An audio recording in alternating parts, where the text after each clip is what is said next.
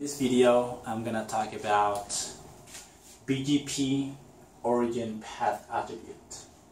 So, if you've watched my previous videos about BGP attributes, path attributes, and the mnemonic that we used from the book that I'm reading.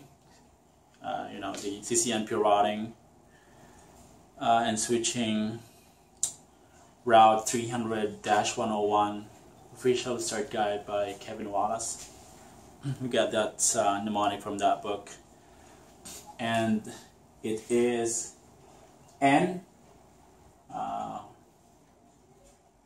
Walla, spelled as WLLA, and Omni, OMNI. The Omni, the O in Omni is for origin, and some people don't know this, but we can actually use origin to, as I noted here, to influence outbound traffic by using the set origin route map subcommand. So basically, we can use it if we're gonna, define the routes using an access list, and then call that access list from a route map, and then match that access list under the route map, and then use this command here, set origin. I haven't seen any videos, or I haven't read from a book using this command, so I'm not very familiar with what's the value that you can set here. But from the book that I'm reading, you can actually use it to influence inbound traffic by setting it under the route map that you created. So set origin, I think, value here. You can always verify this if you are on a router. You can just use question mark. But let's talk about this table here that I got from a book that I'm reading, CCIE Routing and Switching version 5.0 Official Start Guide, Volume 2. So 5th edition by Narpik. I'm not really sure how to pronounce his last name, but I think it's Kocharians and Terry Vinson. So that's the book that I got this table from. So we got 3 columns. So origin code, Cisco iOS notation, and then the use fork route into BGP, use for routes injected into BGP because of the following commands. I think that's really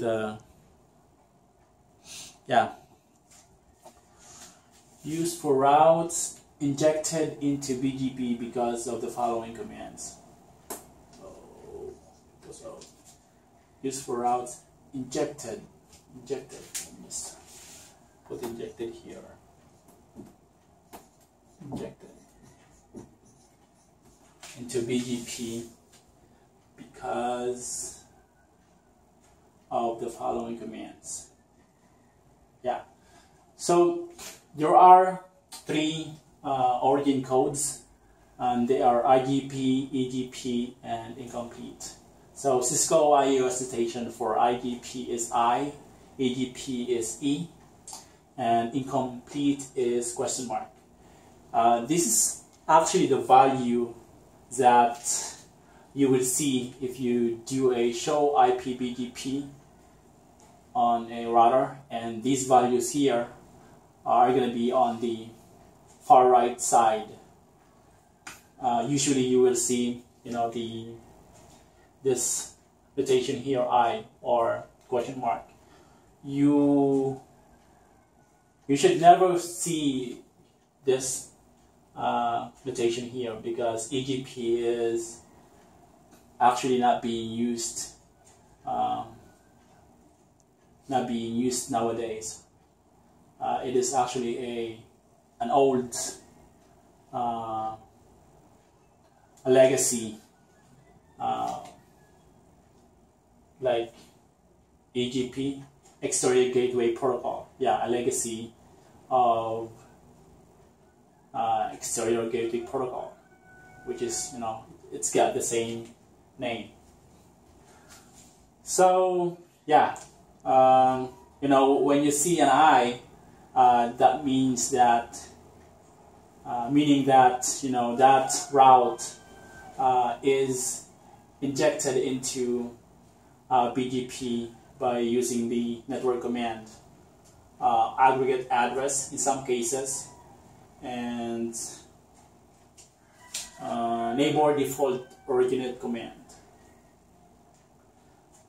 I'm gonna actually